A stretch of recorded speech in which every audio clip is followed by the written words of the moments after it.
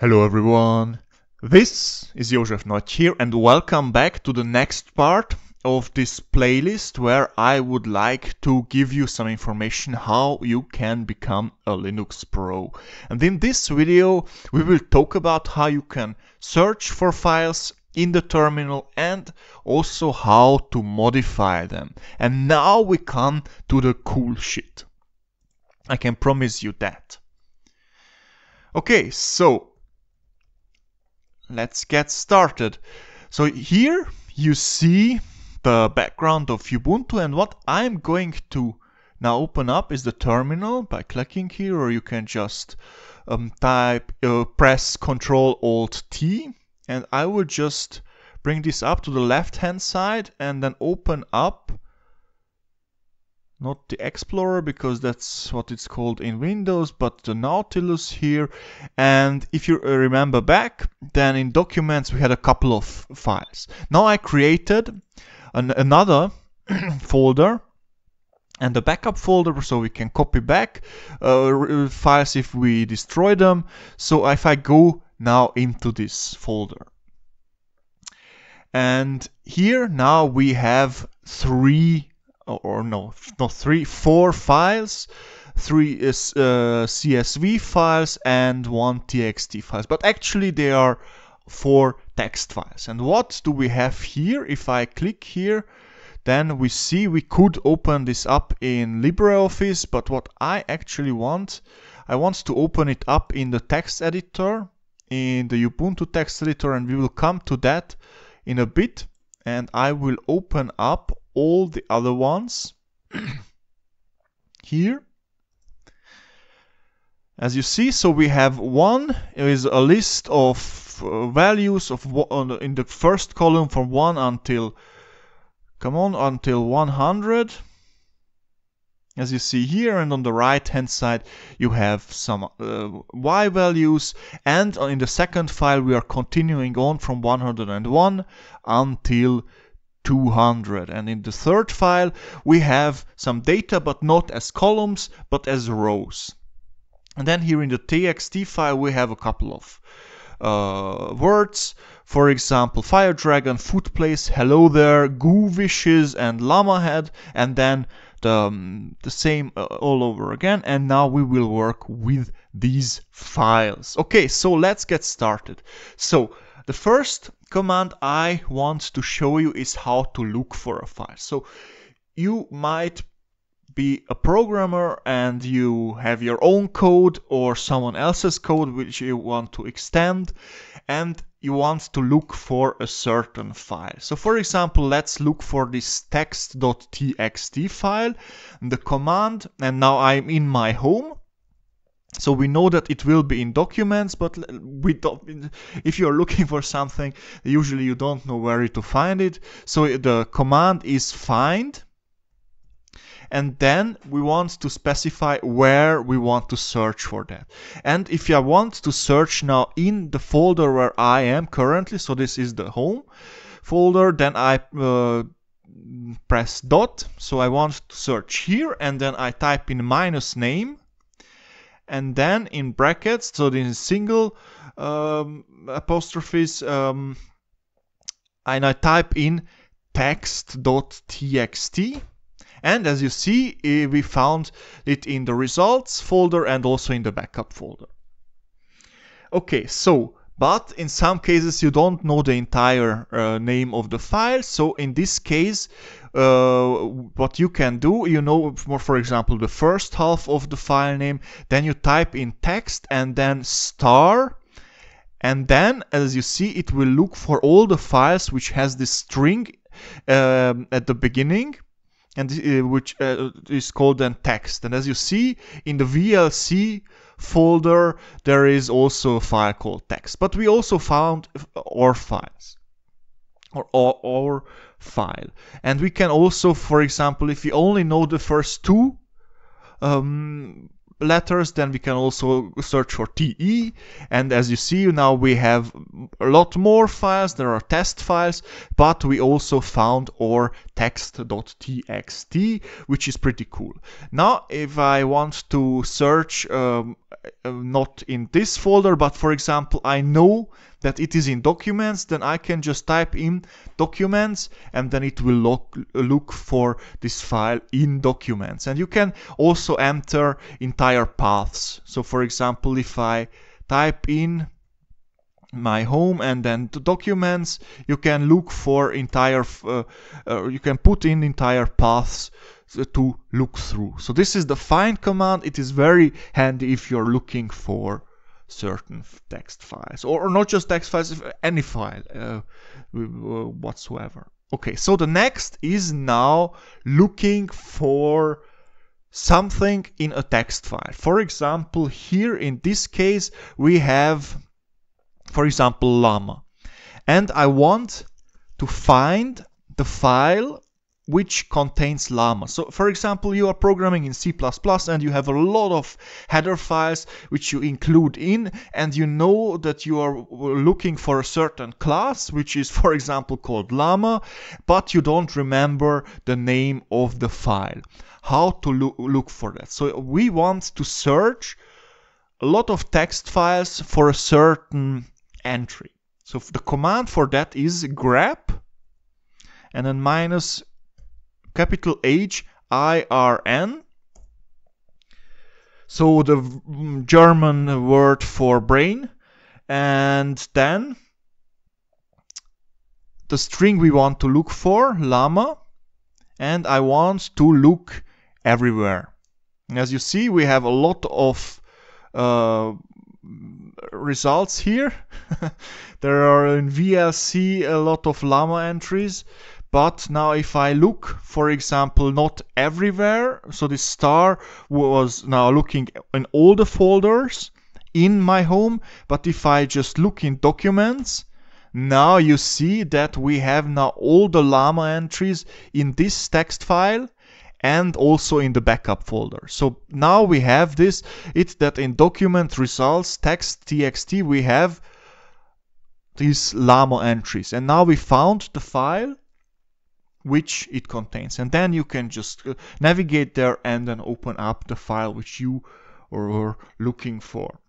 Okay, so but what if you don't know the entire string you're looking for, you just know that something with la, L-A, then in this case you don't have to use the star, and for example, just for fun, I'm just typing in the path, and now you see la is being found in the text.txt, but not just llama, but also in place you have this LA string, so it also finds this.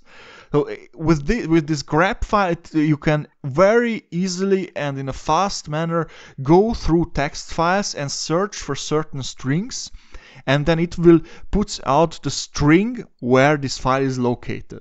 So if you have a lot of files and you know a certain part of the string you're looking for in that file, you can just use grep and then it will immediately put out the path to that file. Okay, so that was now searching for a file and searching in a file. Now let's go to modifying a file. So, for example, I will go for that in documents and results. So as you see here, now we have the 4 files here, and as an example, for example, I want to take 1.csv and 2.csv, and I want to attach the results from 2.csv. So just continue on at the end of this file. So we had measurement data, for example, or any kind of data that you produced. Here it ends with 100 and we want to continue on, but within the same file, so we can more easily, for example, plot these result files. How to do that? There is the command called cat. Yeah, it's not dog, it's cat. And then you can just type in 2.csv and then twice this sign, and then so this will write whatever is in 2.csv at the end and append it to the end of 1. So if I now press enter, and now if I go back here and open up 1, you see that this was changed on the disk, and if I reload now, it starts correctly as it was, but now if I go down, as you see now it is being extended with the values from 2. Okay?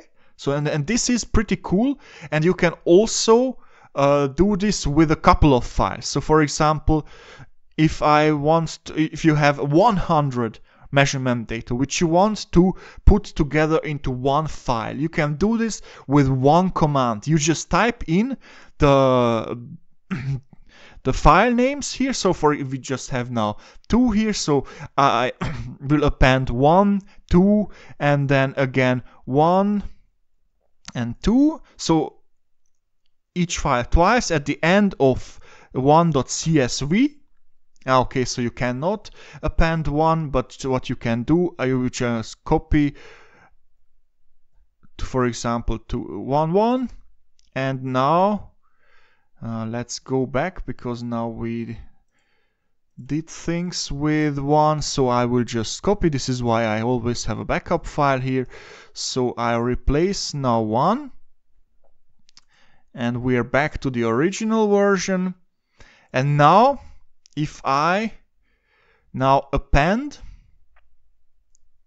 112 and 112, so then what, because, well, okay, let's just open it up, let's take it slow. What is 11? 11 is the value from 1 until 200, and then 2 is from 101 until 200. So now if I just append these 4 files to the end of 1, now it changed. So at the beginning we had the data in 1.csv already until 100, then we appended 11, so now we should go until 200, the data will go until 200, as you see here, and it ends at 200, and then we appended 2. So we again start with 101 and go until 200, and then so on.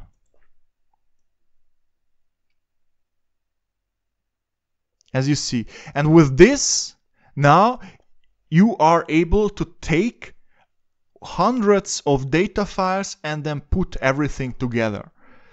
So if I remember back my internship where I made hundreds of measurements with, I don't know, 20 and 30 sensors, and I did all this in Excel with Control-C, click, Control-V, Control-C, click, Control-V. I did it for days. If I knew that this is possible to do within a couple of minutes, I would have given everything for this information. So this is very, very handy to combine data sets. Now, what if I want to replace something? So, for example, for a good reason, I entered here goo wishes instead of good wishes, because now we can go and replace this with good. So we can now correct this typo everywhere, and the command for that is sed and then -i,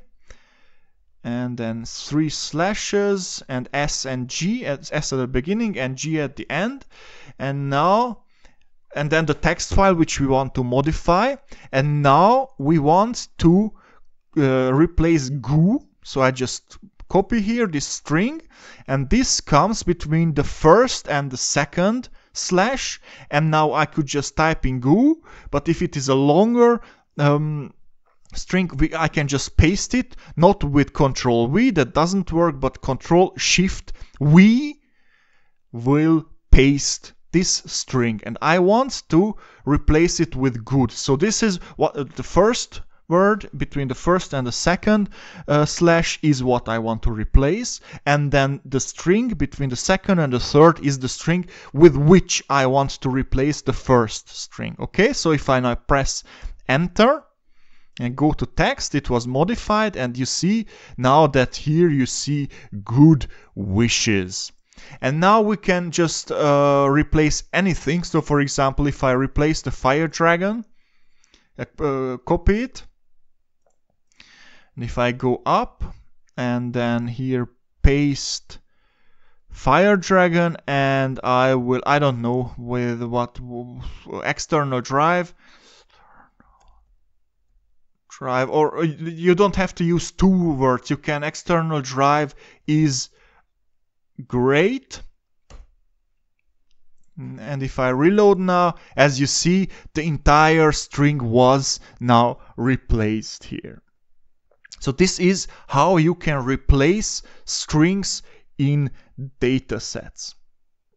Okay, so now let's go to this data, because I know in some cases you want to have measurement data or any kind of data which comes in as rows, as columns.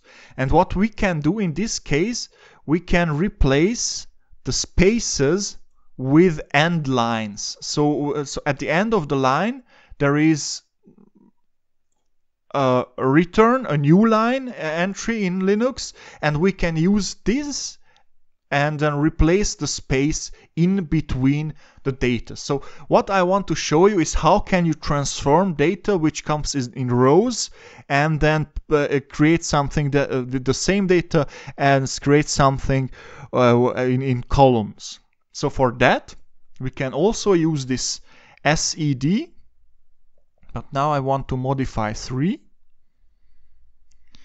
And now what we do, we replace the spaces with \n, because this \n is the sign in Linux for the end of the line. Okay, so now I press enter, and now if I reload it, now we have it in 1 column. That's not what we wanted. So I will just copy the backup file here. Okay, and now what I would do in this case, I would save the first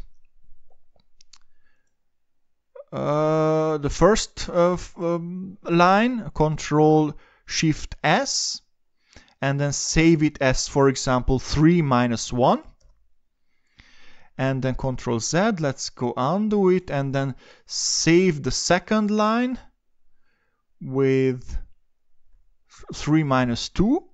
And now we can do this sed command, and I could not type in 3 minus 1 and then 3 minus 2. This would work, but if you have 100 data files, then with this star, this command is being executed for all the files which have a 3 minus at the beginning. So now reload. Now we have them in columns, so 3 minus 2 and also 3 minus 1. We have now columns here, and now how do we combine it? And this is something that I want to show you now. So for example, to combine these two into one file, there is this command paste, and then 3 minus 1, 3 minus 2. So these are the two files which I want to have in the text file, and then again twice, and then combined 3 CSV. And now if I open up this file, this combined 3, now you see that we have this data out of, so here, so 1, 2, 3, 4, 5, 6, 7, 8, 9. We have it here as columns, and in the second column we have the data from the second row. And so the columns are given by this order. So if you want to switch the columns, then you just start with 3 minus 2 and then 3 minus 1. You can also use paste to, for example, paste the file data from these result files. But first let me just copy the original files, because then you will see more. Okay, So we have now the data from 1 until 100, and then 101 and 200. So if I now paste 1.csv and 2.csv, and I want to call it combined, just combined.csv, what we will now have is we have now 4 columns. So this is what you would do in Excel with select one column, then copy Control C and then Control V in another column. But if you have to do this 100 or 1000 times with a lot of data sets, then this paste command is a lifesaver. Another lifesaver is the so-called for loop. So you can, if you know a little bit about programming, then you can run in C or C++ or Python or whatever language you have a for loop. And this for loop does a certain thing, a certain command, a certain amount of times. And in this, the terminal, you can also execute commands a lot of times, which you might think to yourself that it might be very handy if you want to do this change of, for example, Fire Dragon in 2000 files. So you just change the same string in 2000 files. Instead of typing it in 2000 times, you can do it if you have a certain order of the file name. So for example, how to use this? So for example, for I is a variable that we just defined, and then in, and then you can just type in what you want to use. So we could just type in 1, 2, 3, and then 6 and 9, or 36 for if you want, or we can just also type in strings. So 1, 2, 3, and then, oh, it's not 1. So 1, 2, 3, and then we can also type in 5, 7, 89, and then semicolon, do, and for example, I will create folders with these names. And then you type in $I, semicolon, done. And what this does, it takes these strings, so 1, 2, 3, and also the numbers, and it inserts it instead of $I. So we define I, and then with $I, we tell the terminal where to put in these strings, and then we will create the folders. So enter, and as you see, now we have folders called 1, 2, 3, and 5, 7, and 89. This is great, but if you are working with numbers, you can also create a sequence with this command, sequence, and 0, 1, or now maybe we have 1 and 20. And what this does, it creates a sequence of starting at 0 with an interval of 1 until 20. So this is a sequence, we could have just typed in 0, 1, 2, 3, 4, 5, 6, 7, 8 until 20. But with this, we have now a sequence. And then how to create this sign? So in my this first one, this on my German keyboard, I have to press Shift and then the key left to backslash. But in the US and the UK keyboard, this is located to the left of the key 1. So check it out, and I have to press it twice to get this sign once. So just test it where you have this key. It's a very unusual symbol, but this is what you need for a sequence. And if I now type in, press enter, you see it created the files 1, 2, 3, 4, 5, 6, 7 until 20. And because we already created 5 and 7, it skipped it. And now we can be very creative. So for example, I can now create an empty text file in $I, and then text file $I, and we don't want to create it in every folders, just in every second. So with this now, if I take a look at all the folders, what's happening here. So we started at 0. There we created a text file in 1, and then we jumped with an interval of 2 into the text file, or into the folder of 2, where we created a text file 2, and then here in 4, text file 4, 6, 8, and then 10, 12, until 20. So with that, as you see, it is very simple and easy to create files. And now the cool things happen, because now we can just use, for example, also cat, and then enter one dot, or just say 2.csv in $i and text file $i. And for example, we don't even want to do that, just in every fourth. And now if I just, for example, open up, for example, 4, there you see now we have something in text file 4.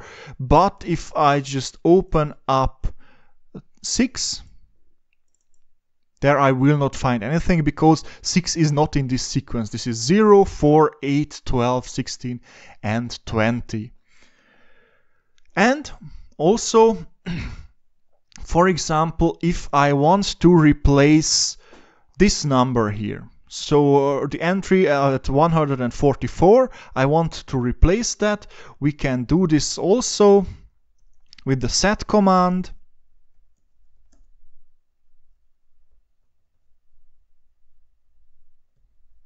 And so, for example, I copy this, Ctrl-Shift-V, and I want to replace it with 25,000. And I press enter. Now it's being reloaded, and as you see, yes, we replaced, and now for all the text files, this entry with 25,000. So this is very, very handy if you have to do the same operation a lot of times, and it saves you a lot of work, a lot of copy paste, a lot of deleting things. Of course, you can also use the command rm here and then delete a lot of files, but be very careful, because once you hit enter, you cannot undo the command. Okay, so now you might ask yourself, ooh, that's very specific, and well, why would I need that?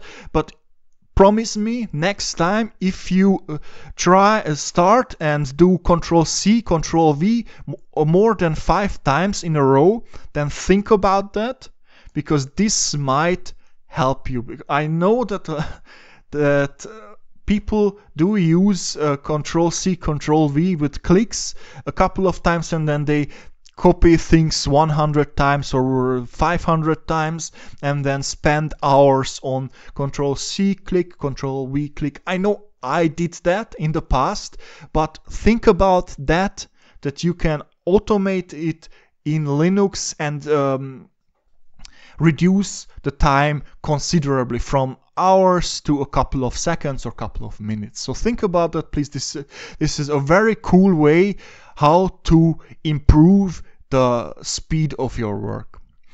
I hope that you liked this video and that you will use it.